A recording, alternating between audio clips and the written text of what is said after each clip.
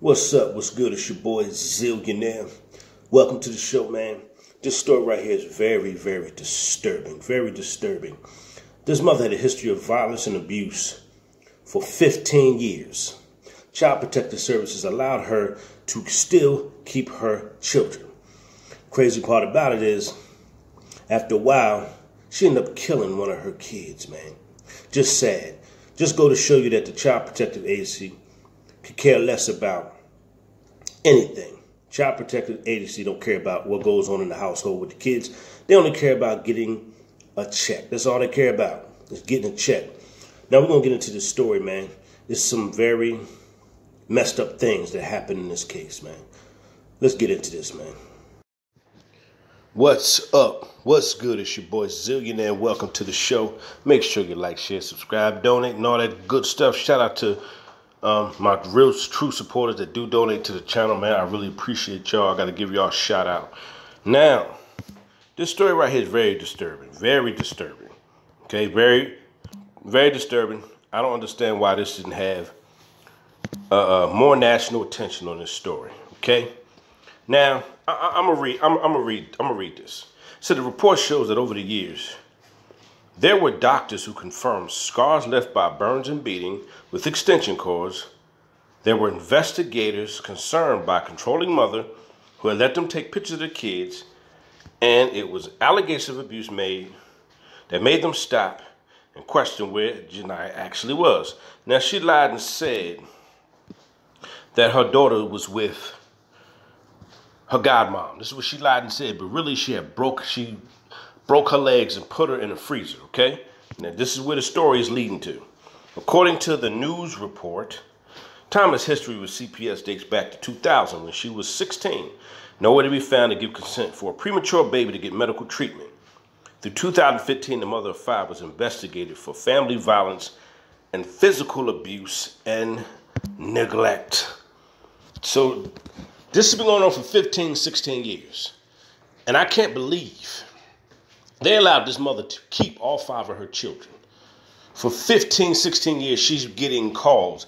They're seeing bruises. The medical report said that her kids was being abused. And they let her keep the kids. This is to go to show you the system don't care nothing about these children. No one does. No one cares about the kids. If your parents, if you have parents that don't care nothing about their kids, what makes you think this system is going to give a crap? That's not their blood. That's not their seed. They're in it to get a check. That's all. They're not going to be a CPS worker, you really have to give a crap. And a lot of them don't. Okay? A lot of them just don't give a crap, man. And I don't even understand why they're in that field. But it's just to get a check. It's just to get a check. And all types of reports showed Janiyah was severely emaciated. And weighed just 44 pounds at the time of her death. Her leg was also broken.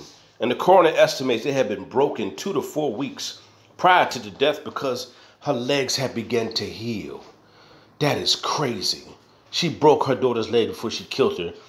And they could see that it was about a month ago because the healing from where it broke started to come back and heal. Also, there were ligature marks showing she was tied up. Lord have mercy. While Child Protective Service workers last saw Janiyah in June 2014, neighbors reported seeing the girl rummaging through garbage cans, looking for food in December last year. They described her as being dirty and having matted hair. Investigators say her mother, which his name is Keishiana Thomas, dislikes her daughter due to incontinence problem. Her daughter had a disability. And the rest of the affidavit showed Janiyah was locked in a bathroom without food, clothes for weeks at a time.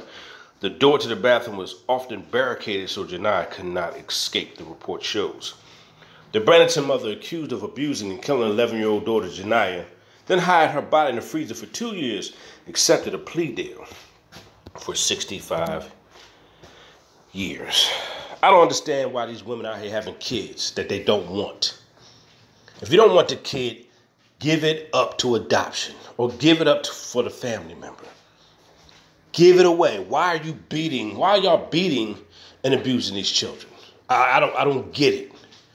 But a lot of these mothers, they take out their anger They want something to take out their anger and aggression on. So they'll target one of their children. Whoever they're mad at, if they're mad at the baby daddy, or they're mad because they're not getting a check for this kid, they're going to hone in on this child and take out all their anger and aggression against the child that they're not getting paid for. Her daughter had a disability. She wasn't getting nothing for the disability. She wasn't getting no money for it. She was pissed off. She was angry. She's mother of 5, all by herself. I think she had like 3 or 4 baby fathers, something like that. It's just crazy. Having sex and sleeping with all these men, then you don't want the kids. Give these children, these kids are not asked to be here. This little girl spent 11 years of torment and torture from her mother. Her mother tortured her, locked her in bathrooms, starved her for weeks on end, beat her with electric cords till she bled, put whelps and scars all on her, tied her up, put her in basements, locked her in rooms and closets, broke her legs. What? Ah, boy. Then they talk about something that she pled down to 2nd-degree murder and got 65. How can you? This is worse than some second. This was premeditated, unadulterated murder. How are you gonna let her plead down to 65 years? This woman should get life with no parole. So she gets 65 years. Do you know after 30 years or 25 years, she could go up to the parole board and she could probably get out. She probably can get out of jail when she turned about 55, 60. So she could still live her life. I mean, it's crazy, man. So 65 years, she might not do the whole 60. Like I say, after 25, 30 years, you could get a parole hearing.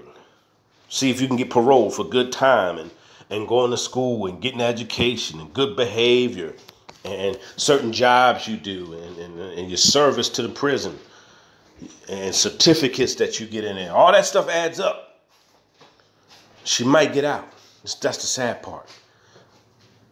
This little girl lived in 11 years of pure hell at the hands of her own mother. Well, at least she's in a place now where there's no pain, there's no suffering, there's no betrayal, there's no hurt, there's no harm.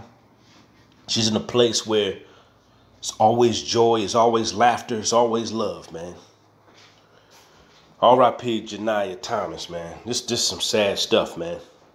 I'm going to let y'all listen to this news story too, man.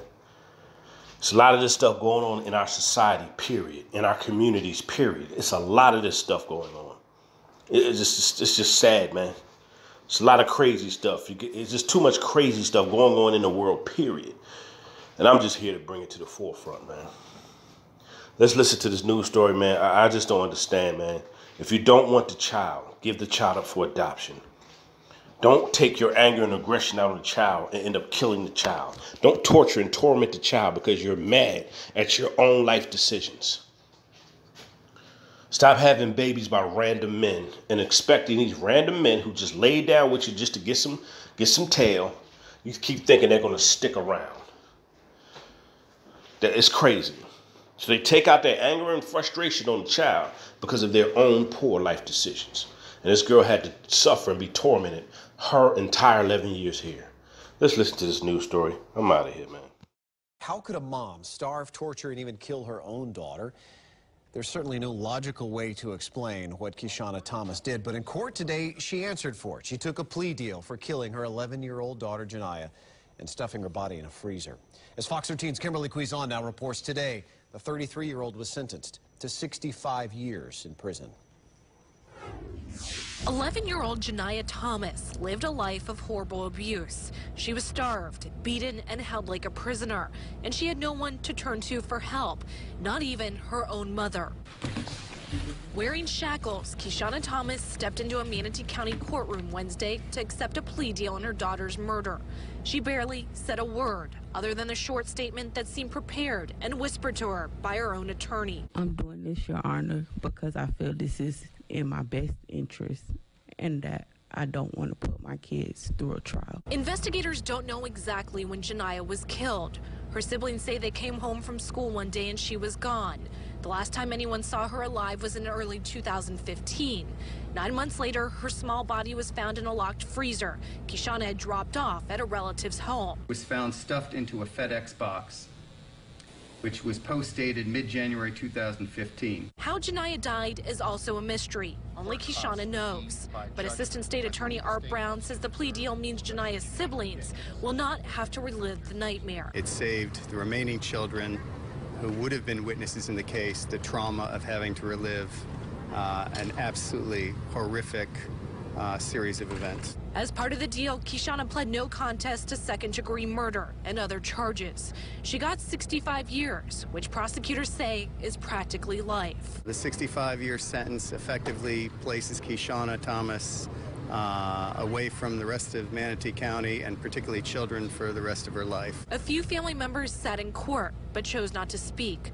A distant cousin told us afterwards this means peace for Janiyah's innocent life. We look at it as justice being served, but at the end of the day, it's still sad.